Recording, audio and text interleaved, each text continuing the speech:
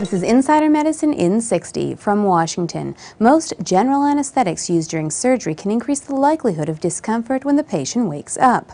Researchers discovered that most general anesthetics stimulate sensory nerves throughout the body, which causes irritation and contributes to the pain felt by patients upon awakening, as well as to lingering over-sensitization of pain pathways in the nervous system. From New York, turmeric, a spice that can be found in many curries, is showing promise in the prevention of diabetes.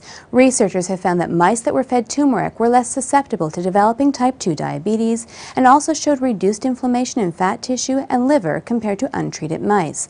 Turmeric is also being studied as a potential treatment for pancreatic cancer, colorectal cancer, and Alzheimer's. And finally, from Calgary, the rate of cesarean section in Canada has reached a record high, with 1 in 4 babies being delivered in this way. Key factors driving this increase include the growing proportion of overweight mothers and older first-time mothers, as well as the emerging trend of elective C-sections. While C-sections are relatively safe, they do carry a higher risk of complications than normal childbirth and should be sought in cases of medical necessity. For Insider Medicine IN60, I'm Dr. Susan Sharma.